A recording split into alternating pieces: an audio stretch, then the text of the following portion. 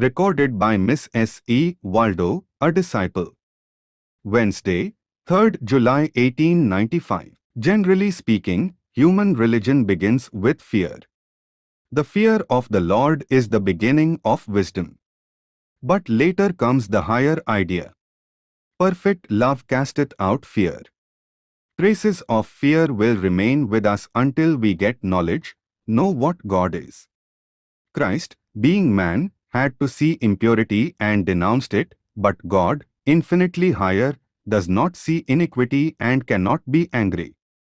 Denunciation is never the highest. David's hands were smeared with blood. He could not build the temple. Bible, Samuel, chap. 17 end. The more we grow in love and virtue and holiness, the more we see love and virtue and holiness outside. All condemnation of others really condemns ourselves. Adjust the microcosm, which is in your power to do, and the macrocosm will adjust itself for you. It is like the hydrostatic paradox, one drop of water can balance the universe. We cannot see outside what we are not inside. The universe is to us what the huge engine is to the miniature engine, and indication of any error in the tiny engine leads us to imagine trouble in the huge one. Every step that has been really gained in the world has been gained by love. Criticizing can never do any good. It has been tried for thousands of years. Condemnation accomplishes nothing. A real Vedantist must sympathize with all. Monism, or absolute oneness, is the very soul of Vedanta. Dualists naturally tend to become intolerant, to think theirs as the only way. The Vaishnavas in India, who are dualists, are a most intolerant sect. Among the Shaivas, another dualistic sect, the story is told of a devotee by the name of Ghantakarn or the Belliard, who was so devout a worshipper of Shiva that he did not wish even to hear the name of any other deity. So he wore two bells tied to his ears in order to drown the sound of any voice uttering other divine names. On account of his intense devotion to Shiva, the latter wanted to teach him that there was no difference between Shiva and Vishnu, so he appeared before him as half Vishnu and half Shiva. At that moment the devotee was waving incense before him, but so great was the bigotry of Ghantakarn that when he saw the fragrance of the incense entering the nostril of Vishnu, he thrust his finger into it to prevent the god from enjoying the sweet smell. The meat-eating animal, like the lion, gives one blow and subsides, but the patient bullock goes on all day, eating and sleeping as it walks. The live Yankee cannot compete with the rice-eating Chinese coolie. While military power dominates, meat-eating still prevails, but with the advance of science, fighting will grow less, and then the vegetarians will come in. We divide ourselves into two to love God, myself loving myself. God has created me, and I have created God. We create God in our image. It is we who create Him to be our master. It is not God who makes us His servants. When we know that we are one with God, that we and He are friends, then come equality and freedom. So long as you hold yourself separated by a hair's breadth from this eternal one, fear cannot go. Never ask that foolish question, what good will it do to the world? Let the world go. Love and ask nothing, love and look for nothing further. Love and forget all the ISMs. Drink the cup of love and become mad.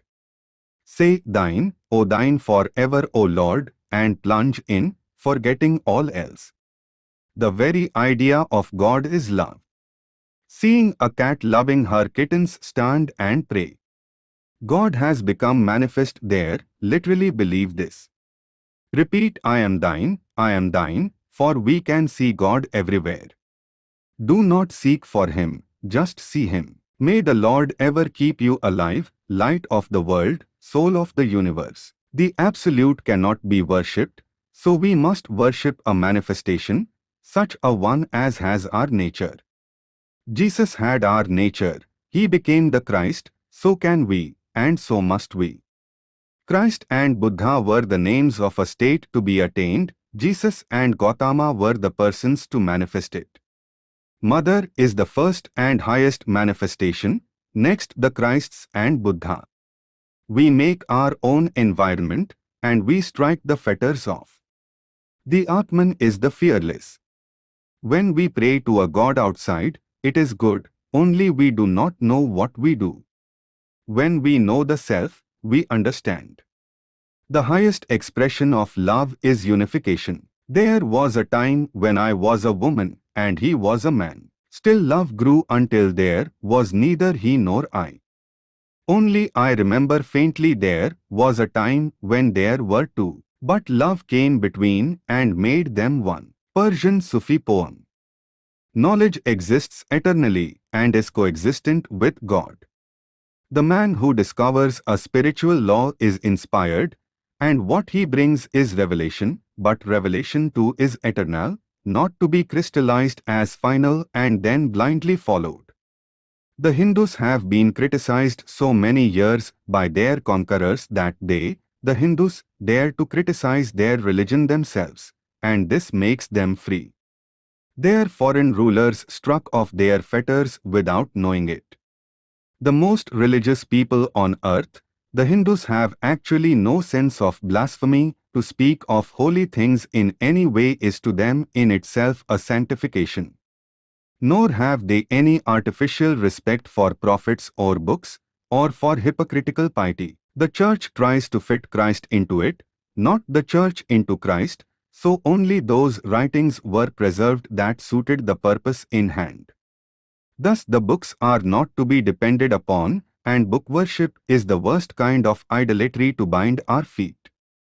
All has to conform to the book, science, religion, philosophy. It is the most horrible tyranny, this tyranny of the Protestant Bible.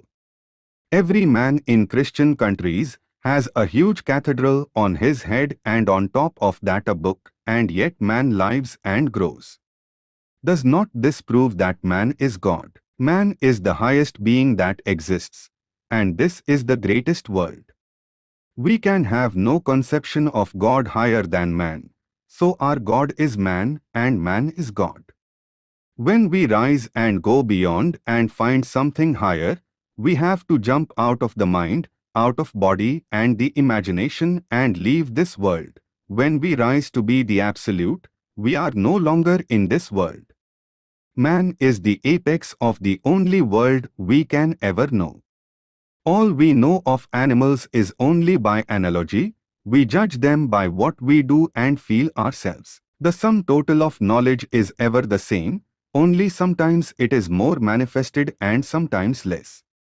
The only source of it is within, and there only is it found. All poetry, painting, and music is feeling expressed through words, through color, through sound. Blessed are those upon whom their sins are quickly visited, their account is the sooner balanced. Woe to those whose punishment is deferred, it is the greater. Those who have attained sameness are said to be living in God. All hatred is killing the self by the self, therefore love is the law of life.